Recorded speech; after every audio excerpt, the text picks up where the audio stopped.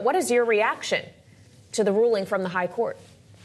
Well, it was an extraordinary ruling in that it set forth a new proposition of law that had never before been stated in any opinion from the Supreme Court, namely that a president is entitled to immunity from prosecution for acts committed while in office. That is an entirely new statement from the Supreme Court.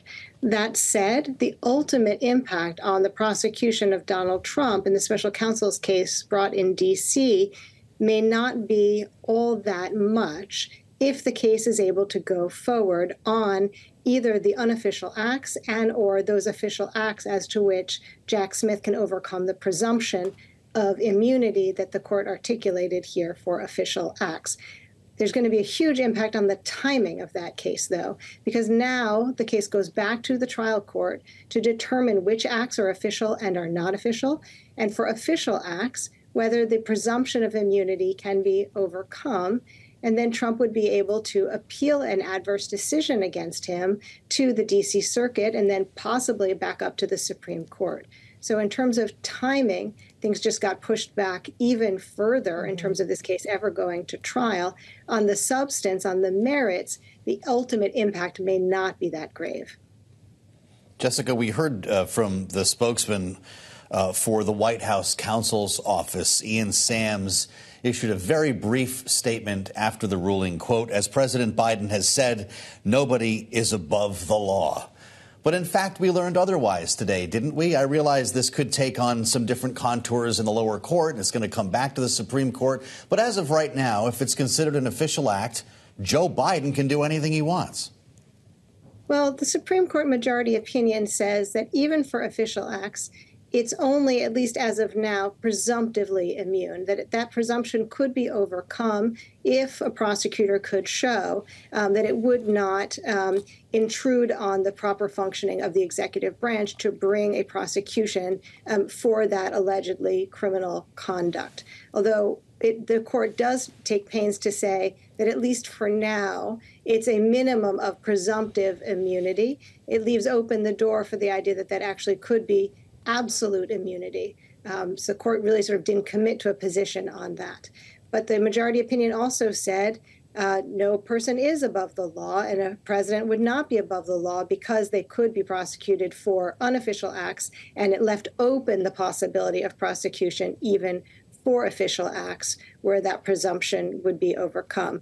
But certainly this opinion seems to make a president considerably more immune from prosecution than before this decision was handed down.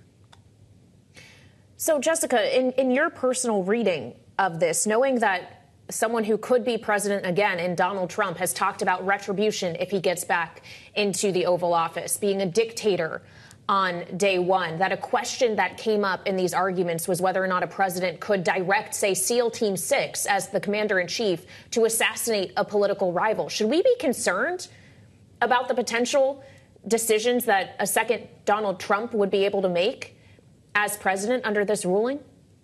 Yes, I think we should be very concerned about that. And the dissent highlighted that very colorfully and pointed out that on the dissent's reading of the majority opinion, a president would be immune from prosecution for undertaking such act.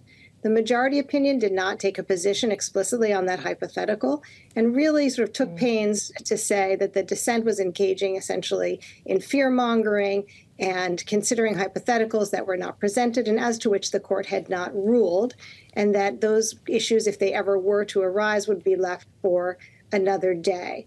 So on the one hand, the majority's language and its opinion seems quite sweeping. And it's hard to imagine how under that broad language, that hypothetical would not be covered by the immunity that the court articulated.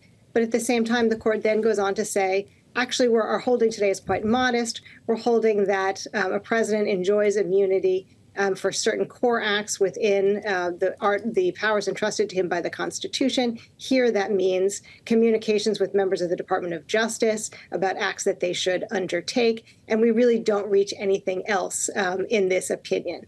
And so it does need to be left for another day, sort of how that hypothetical would be resolved. Would it deem to be within the core functions of the president as entrusted to him by the Constitution, for example, as commander-in-chief? Would it be deemed to be outside of those core functions, but nevertheless an official act? Would it be an official act as to which there would be a presumption of immunity, but that presumption could be overcome? Or would it be deemed to be unofficial? So these are questions to be resolved if they ever arise on another day. So we've established, Jessica, that Jack Smith is essentially out of time here when it comes to the January 6th trial as we knew it. Is there another approach for him? Is there another way for him to write charges that gets around this ruling today?